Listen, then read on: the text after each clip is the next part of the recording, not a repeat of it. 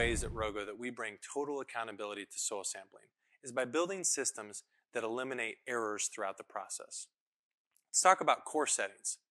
When an operator shows up to a field, instead of manually entering all the specific settings required for that field that the client wants, we automatically load what the client has entered into our portal into that robot every single time. Settings like depth of every single core, the quantity of cores for that sample, and the spacing and distribution of cores for that sample. So that whether we're on one side of the road doing a grid system, 8 cores by 8 inches deep on a 45-degree angle, or on the other side of the road sampling a zone system with 4 stops per zone and 2 cores per stop at 7 inches deep, it's correct every single time.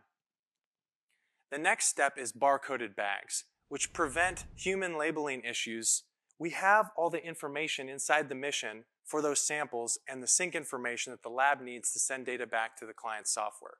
So we automatically link that to the sample bag when that bag gets scanned to a sample. At that point, the only remaining error is making sure that the bag is scanned to the right sample.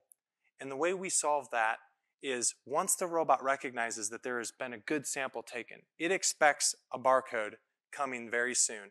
And if there's not one before another bag shows up, it enforces that before moving on. As the operator is scanning those samples, they're scanning them into a box that also has a digital twin in our cloud system. So that when the operator closes the box, there's a manifest of every single sample in that box, whether UPS or courier, so that the lab has every bit of information they need to efficiently check in that box and get data to the client. This system resulted in an issue rate of 1 in 1,000 last year for shipping soil samples to the lab. So that is a little view into how we at ROGO eliminate errors in the sampling process.